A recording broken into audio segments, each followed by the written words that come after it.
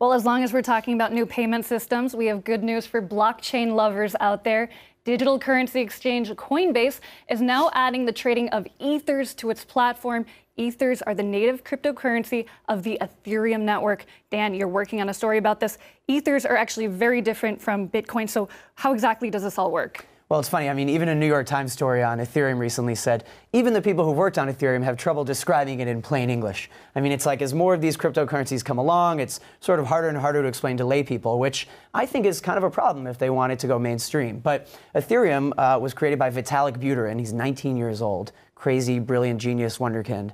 And the reason there's so much excitement around it is that it's a separate blockchain, similar to the Bitcoin blockchain, but better for smart contracts and more secure for transactions in that way. So it's not just the kind of thing you would buy as a speculative investment, the way that, if you had bought Bitcoin a year ago, you would have made some money by now. It's up hovering around $650.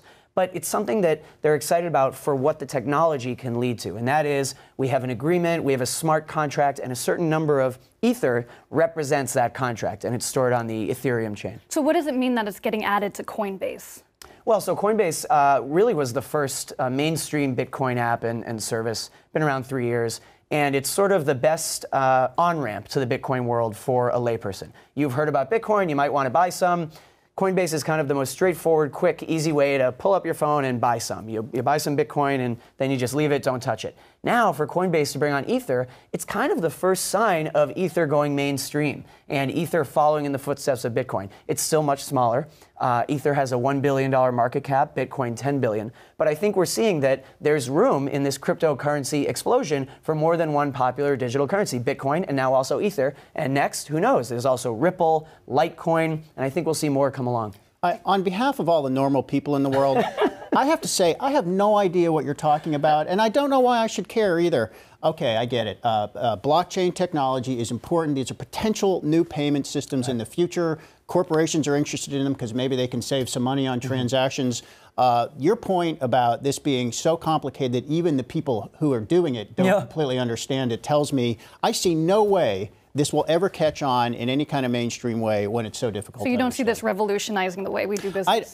Becoming sort of our mainstream currency. I mean, sort of the Bitcoin fanboys talk about this replacing paper currency. Yeah, never happened. I mean, it's just impossible to say. I mean, right now it feels like a plaything for technologists.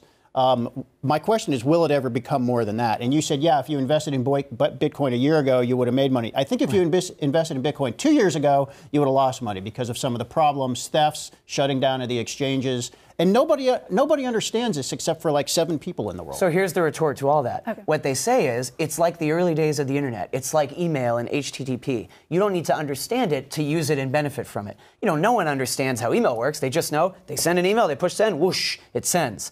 Bitcoin, similarly, can be the underlying technology for a lot of different decentralized applications. And the same is maybe true with Ethereum. You could end up using a service where it runs on the Bitcoin blockchain, and you don't know, and you don't have to worry about the blockchain. I'm not a Neanderthal. I love new technology, but I think the difference is that you don't lose money on email. You don't lose money if you try a new app that you don't understand.